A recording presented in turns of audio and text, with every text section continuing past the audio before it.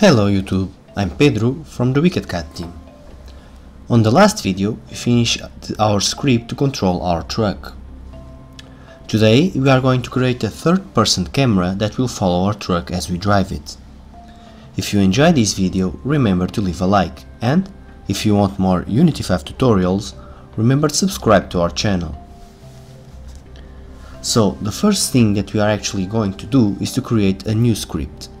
So I'm going to open our script folder, and I'm going to create a new C# script, and I'm going to call it third-person camera.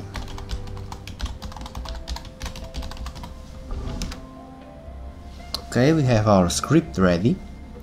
So next I'm going to open the script in my code editor, and we are actually going to start by adding some variables to our script. So let's wait a bit while Visual Studio opens.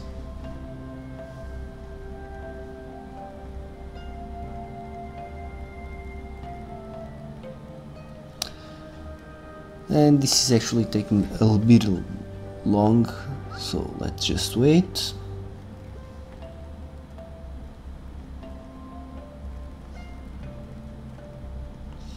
Okay, so we have here our script in Visual Studio. So let's start by adding some variables. So for this particular script we are actually going to need a distance away variable. This variable will be the distance that we want to position the camera behind our truck. So let's start by adding that. So we want it to be public, so you can change it on the editor. Public float distance away, which is, like I said, the distance that we want to position the camera. Alright, so next the second variable is distance up, which is the distance up for the camera. So we want it to be above the ground, so this is basically the distance we want to set there. Again, we're going to use a public float. Whoops. Okay, float distance up, which is the up distance for the camera. And next we need a variable for smooth. Now this value will represent how fast the camera moves from the current position to the place where we want the camera to be placed. So again, we're going to set the public float smooth, which is the smooth value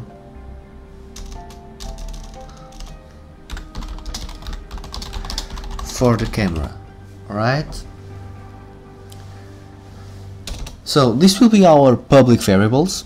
Next we have some private ones.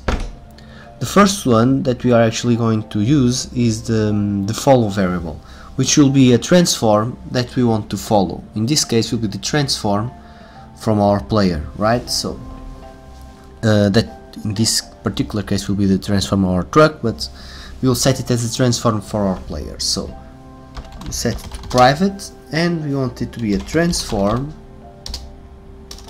I misspelled this. I misspelled it again.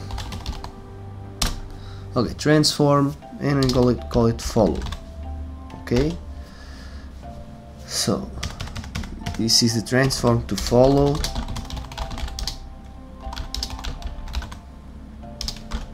which will be the player, right? Finally, we also will need the final position of the camera. So for this we actually going to use a private vector tree,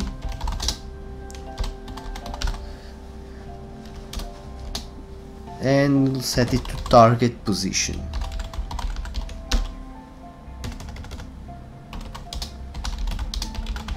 which is the final position of the camera.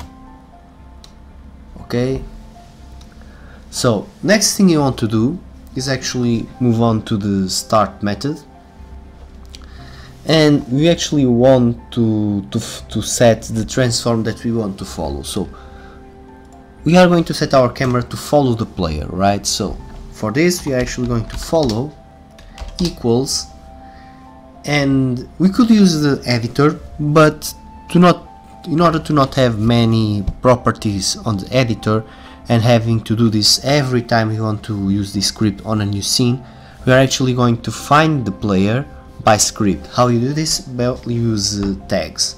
So we are actually going to use game object. You want to find the game object, find game object with tag, and we actually want to search for the player.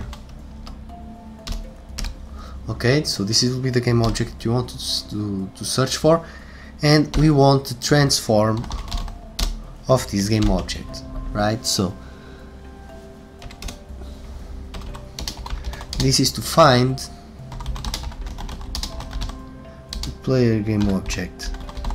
Okay, so basically what you're doing here is to find the game object which has the tag player that we are going to set with the tag player, and we are going to store the transform of that game object in our follow transform. Okay, so next we are actually going to use a new function in Unity that we haven't used it earlier, which is late update. So I'm going to just delete update, that we are not going to use it, and I'm going to set void late update,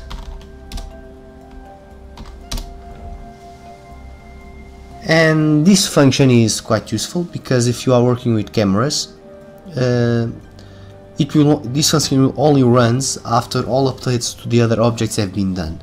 So this is the ideal place to set up the camera code, because it will assure you that everything is on the right position when you actually change the position of the camera. Alright, so the first thing we want to do here is to set the target position to the current offset. So we do this on the following way. Basically we set target position, and we say this is going to be equal to the follow position, so the position of the transform that we are going to follow, so in this case the transform of the player, plus the follow up vector. So this assures you that for example the camera is always pointing in the right direction. So if you, for example, if you use the vector up here instead of using follow up, what will happen is if you have a plain terrain, it will be no problems, but if you have a not plain terrain, what would happen is the camera would not change the position properly. So we want to actually use the follow up in order to make sure it's always following the up vector of the player. And next we are going to multiply it by the distance up minus the follow forward position, right, and multiply it by the distance away. So basically this is the formula that we use to set the camera offsets. Okay, so now that you have this done, we are actually going to do is to take care of the smooth. So we want to set the smooth transition between the current position of the camera and the target position. To do that, we are actually going to change the transform position of our camera using the lerp function. So to this you actually go to transform position. Keep in mind that you are actually referring to the transform of the camera here. Okay, so this one is the transform of the object where the script is. So in this case you want the script to be in the camera, so this will be the transform of the camera, equals to vector3 dot, and now we want to use the lerp function, which is right here, and no, not like this, and we want to pass to the lerp function several parameters, and the first one is the transform position, so the current position of the camera. Next, you want to give it so just like the description says, so you guys can understand it better, the lerp function interpolates between two vectors, so vector A and vector B. So vector A in our case will be the transform position, and vector B will be our target position. So target position, and now we set the smooth value. So we set smooth, and we want to multiply it so it will adjust in time with time dot delta time. Okay, so this is for set the smooth for the camera.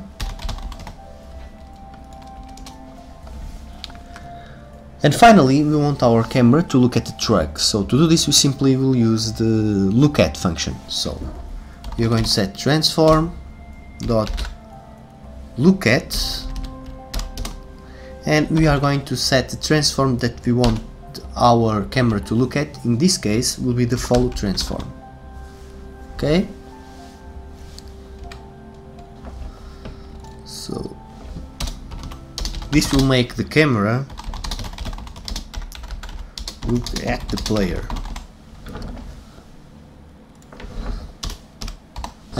Okay. So our script is ready. So as you guys can see, it's a very simple script.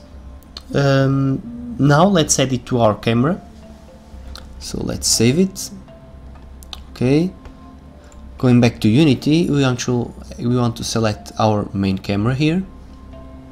We want to add this script to our camera.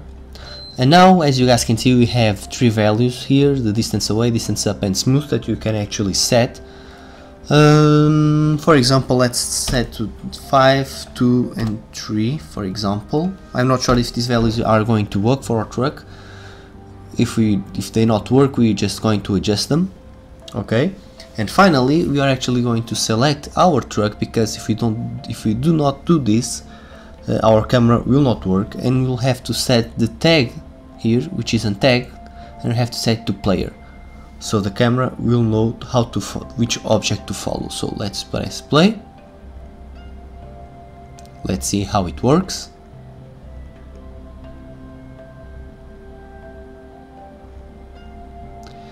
And as you guys can already see, the values that we set here from distance away, distance up are not the best ones, so let's change the values a little bit. So for example, like this, and up a little bit,